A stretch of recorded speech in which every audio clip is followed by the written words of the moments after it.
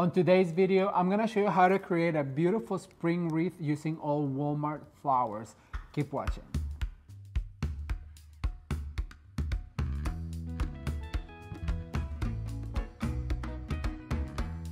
Hello everyone, I am Ramon. Welcome back to Ramon at Home. I'm so excited you're here today because I'm gonna show you how to create a gorgeous spring wreath for your front door, all done with Walmart flowers. I cannot wait to show you, but before we start, I want to invite you that if you are new, please consider subscribing. If you already subscribed, don't forget to turn the notification bell on so you're notified every time I do a new upload. And if you recreate any of your Ramon at Home inspired looks, don't forget to follow me on Instagram and tag me in your photos so I can share them with everybody to see. The information will be down below. Before I give you guys the list of all the things that you're going to need, I want to show you the difference between Dollar Tree flowers and Walmart flowers. Let's go to the Dollar Tree. All right, you guys, so I want to show you, these are the roses here at the dollar store. And as you guys can see, they are very thin and you can actually see through them if you pay attention. So this is their orange rose, and they have some pink ones over here in the fuchsia and the soft, and then also they have these two-tone ones, but they are, I mean, they are $1 and you do get what you pay for. But what I'm trying to say is if you go to Walmart and you spend the extra 47 cents, I'm gonna show you what their flowers look like. The other thing I'm like not liking how they're doing it this year is like how jam-packed the flowers are. You can really not see what's what, and I don't know if it's just my local dollar store, and I've been a few and they've always been so jam-packed, to where Walmart they have them really organized and then you can pick whatever you like. They have this one, I guess this one is not so bad, but it's still like, if you guys see, they're all like wrinkled and just not very well packaged when they ship them out. All right, I do want to mention that I did find these lavender bushes, and these are really pretty. As you guys can see, it has the tips, they're made out of silicone, and then the flower there is made out of silk. So this lavender for $1 is not that bad of an investment. All right, now that you have seen the flowers at the Dollar Tree, I want to show you the difference. Let's go to Walmart. All right, you guys, so I just want to point out how beautiful the florals here at Walmart are, and they're displayed absolutely beautifully. And this is one of my favorite ones they have. It's this bush of ranuncula, and it comes in this bush. It's about $4, but look at the quality of the flowers compared to the ones at DT. The reason why I like this ranuncula is because it has more like a fuller look, and you get about 2, 4, 6 flowers per bush. So if you do the math versus the quality, it really is worth your money. I just want to show you how this lamb's ear really goes fast. The last time I was here, there was a whole section of it, and now there's just a little bit of it. So I think I'm gonna take it all because we'll need it later. So overall, I really do like the way they display them better. The quality is much greater, and I really, for 47 cents more, I really do think they are worth your penny.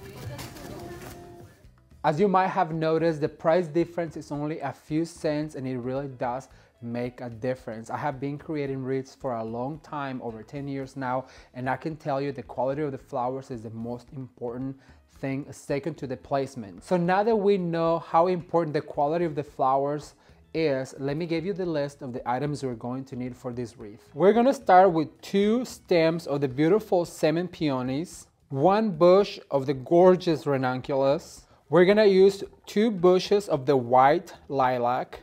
We are going to use 3 bushes of the fox hollow. We're also going to use 4 pearl hydrangea. And from the dollar store, we're gonna use 2 bushes of the larkspur in purple. For our greenery, I'm gonna use 2 stems of the lamb's ear, 1 bush of eucalyptus, and I'm also going to use a variety of leftover greenery that I already have for our base. For our tools, I'm gonna use my wire cutters, and a lot of you guys have asked where I got these wire cutters because they do cut like butter. These are the DeWalt from Home Depot, and these are also some amazing scissors that came from Walmart. On this occasion, I'm gonna use my hot glue pen, and this is a really good alternative, but you could also use your hot glue gun. And the only difference that I like is that when I make wreaths, I really do think that these work better because the pellets actually have glue in it, to where the hot glue gun, it's only silicone. So I'm gonna leave all the information on this guy right here on the description box if you are interested. And if you have any questions, leave them in the commentary section below. All right, you guys, it's time to get started.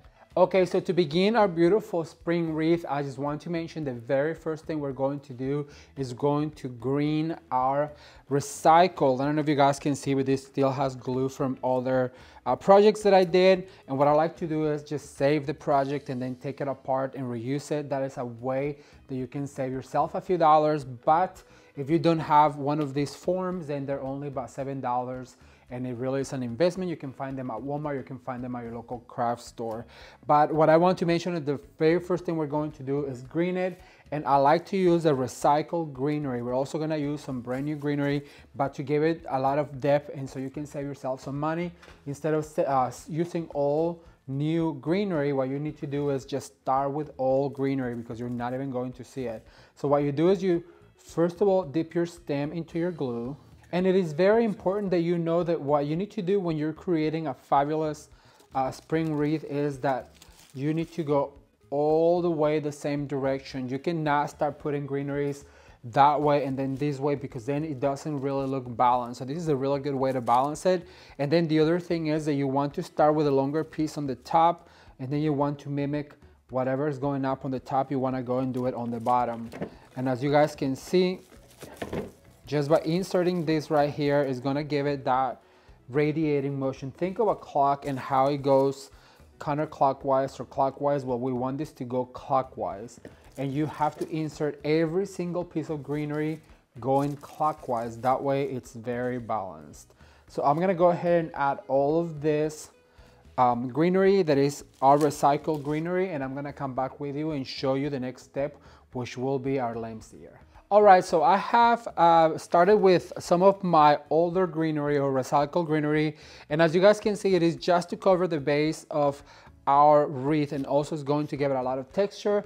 I'm going to go ahead and go in with this beautiful eucalyptus from Walmart. This bush, you guys, is only $2. And I swear I have purchased every single bush that they had at the store. The same with the lamb's or the lamb's ear, because it is such a good quality product for only $2, but we're gonna go in with that one next. I just wanna go ahead and make sure that you know to just cut them all at once. That way you save a little bit of time. And then also that I always like to go in with one greenery at a time. And what this is going to do, not only fill in on the spots, but it's gonna give it that beautiful texture that we're going for.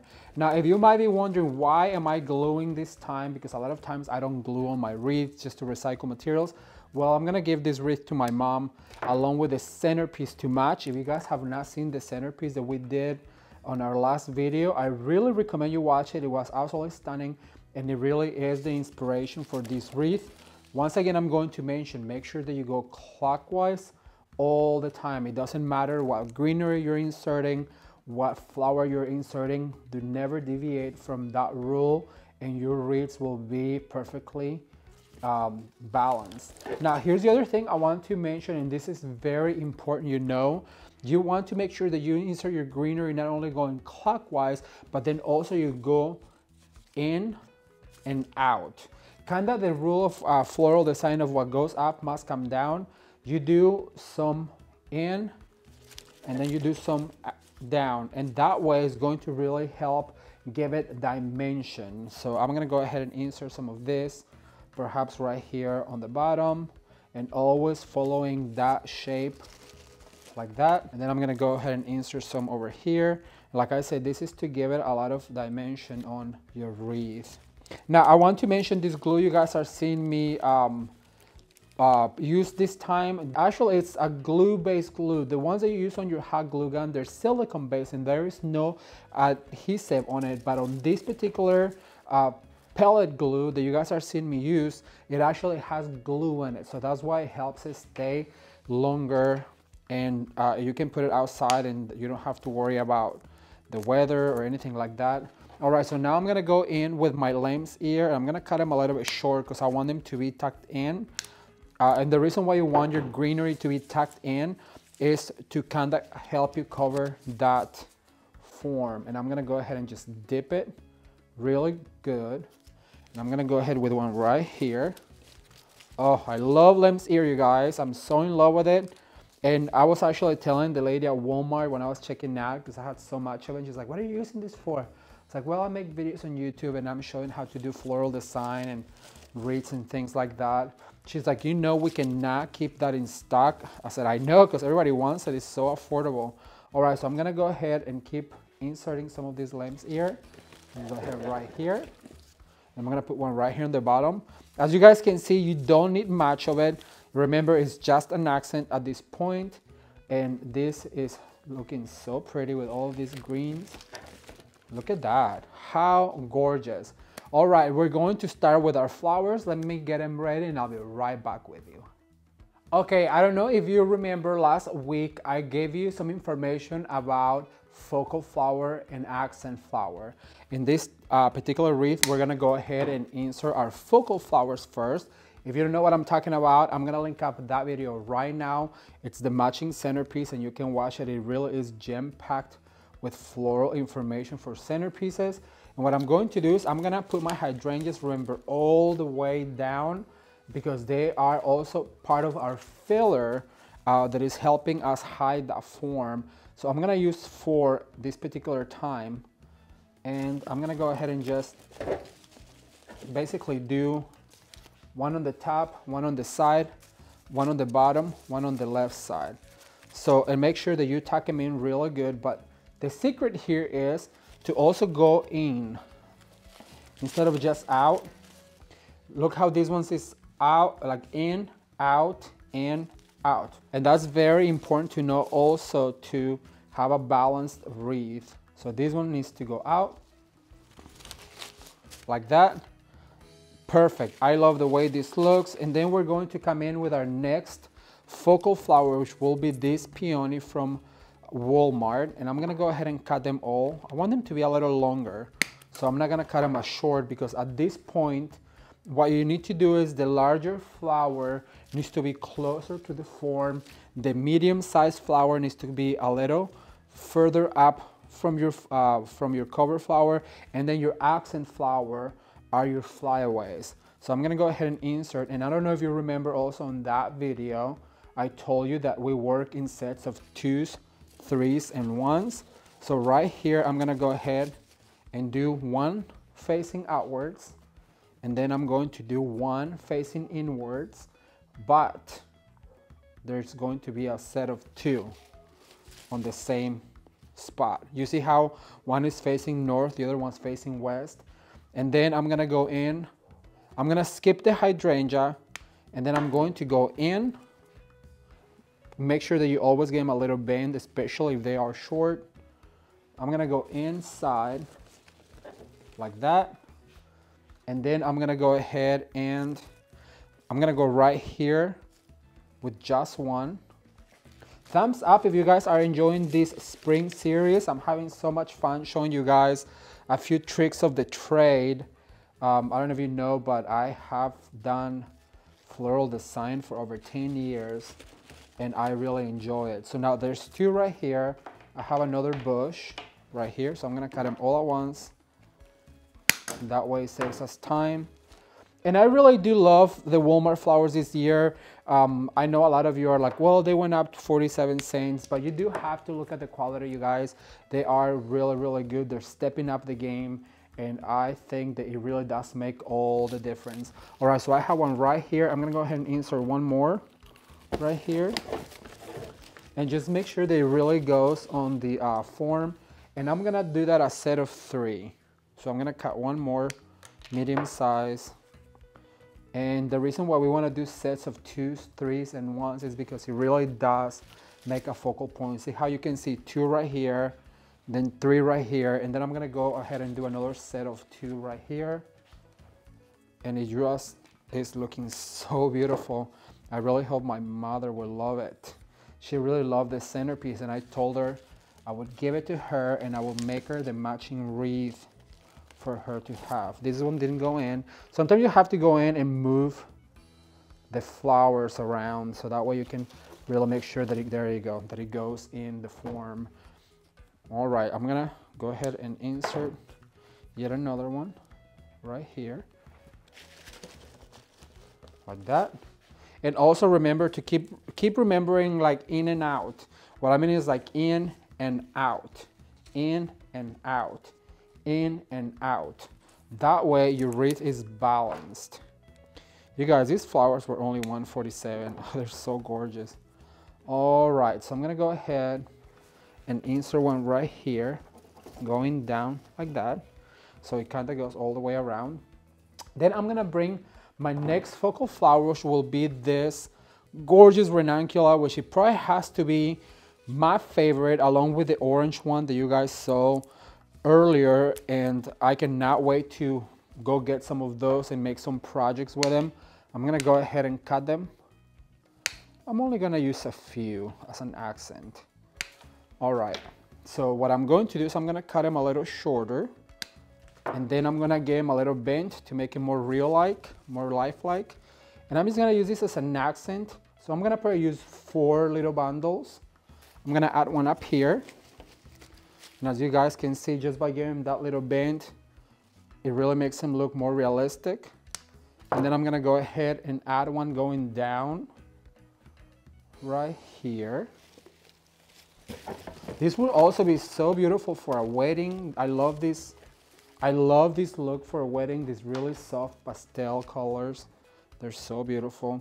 All right, and following the rule of what goes up must come down, but because I insert this way, then I wanna make sure that this guy follows that motion. So I'm gonna insert going the opposite way. And I'm gonna open right here to find my form. And I'm gonna push it in like that. Oh, so beautiful. Then I have one more. If you guys are really enjoying these videos, I really would appreciate if you help me share them with a friend. You can tag them on Facebook, or you can just send them as an email. I would really like for everybody to know and come and learn some techniques on interior design and floral design and seasonal decorating. All right, so far so good, but I do feel like I need another one up here. So I'm gonna bring my little bush and I'm gonna cut another one. And let's see. Sometimes you have to step back and go look at see what it looks like, so you can continue. Let me see. I feel like it's right here. Perfect. Oh my goodness, that is so gorgeous. But what really is going to give it life is going to be this larkspur that I found actually at the dollar store, and that was about the only flower that I thought it was better quality than Walmart. It is so pretty. It is so lifelike.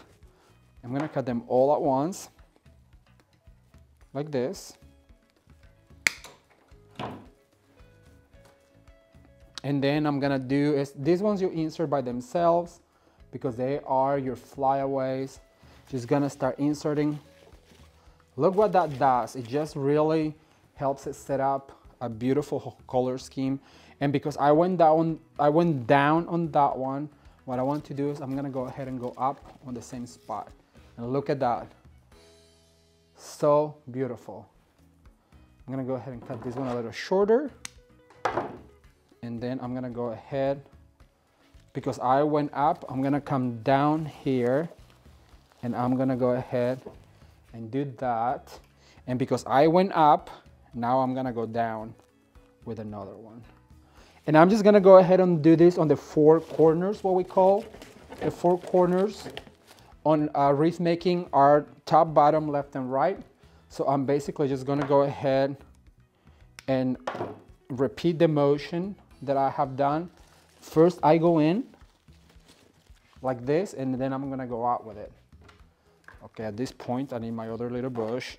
And you guys, when I went to the dollar store, this was really literally the last one they had.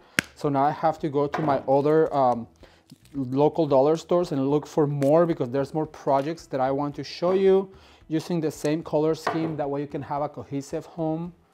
But let me show you what I mean. But this, I went in, so now I want to go out with it. And just make sure that you really insert that. See what I'm saying? It really is creating. Once I put the other one here, it'll be all the way around the wreath. I'm gonna go ahead and put some glue on my stem. I'm gonna open up a spot right here, and I'm gonna go in first, like this. Make sure it goes in the form, and then I'm gonna go out with it. But this one is to go a little shorter. Thumbs up if you guys are enjoying. I cannot wait to read your comments. If you're learning something, be sure to let me know. See how you had flowers all the way around. Now, my favorite one is this fox hollow, and that's what's really going to take this wreath over the top, and I cannot wait to show you. All right, you guys, so I went ahead and cut 2 of the bundles of the fox hollow in purple, and I'm just gonna go have them here in my hand because it is faster that way, especially with these daintier flowers. And I am going to repeat what I did with the larkspur, but I'm gonna go find places where there is no flowers, like between the larkspurs. That's where I'm gonna put my fox hollow. That way it gives it a more full look. So I'm gonna go ahead and insert this right here. And as you guys can see, by separating them, going up and down, it really gives it a lot of dimension.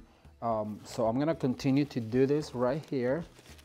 And I love these little flyaway dainty flowers because no flower arrangement is completed unless you have that really sweet touch. And the good thing about this is because they're wire, so you can really manipulate them and make them go the way you want it to go. And so I'm gonna go ahead and insert one right here. And I'm gonna go insert one going out to balance it out right here. This is so gorgeous, you guys. This is probably my favorite wreath that I have ever made. I'm making it with so much love for my mom, and I know she's going to love it. And the fact that it matches the centerpiece so well is just having a really beautiful, cohesive look in your home this spring. And that is my main goal for this spring season, is to have a really cohesive look on our homes. All right, I have 2 more left. Go ahead and insert right there. And I feel like I need one right here. If you guys have any questions and need answered, please feel free to leave them to me on the comment section below. This is what it looks like. I was going to add this white lilac, but because we have the white hydrangea, I feel like we really don't need it.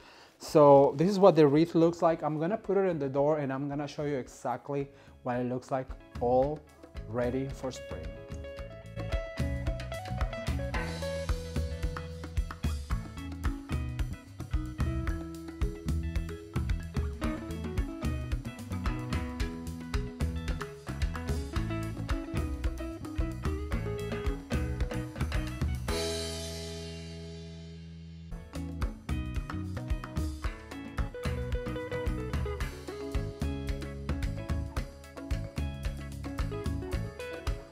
As you guys can see, creating a gorgeous wreath with Walmart flowers is super easy if you just follow the few instructions that I gave you.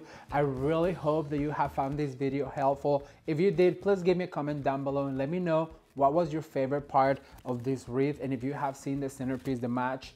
Also, leave me the hashtag lantern on the comment section below if you guys want to see the matching lanterns for spring. I'm super excited to continue with the spring season. And don't forget to follow me on Instagram for daily updates and Insta stories. The information will be on the description box.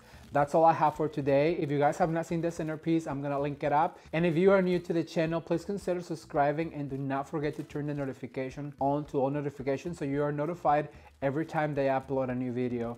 You can watch more videos right now, and until next week, goodbye.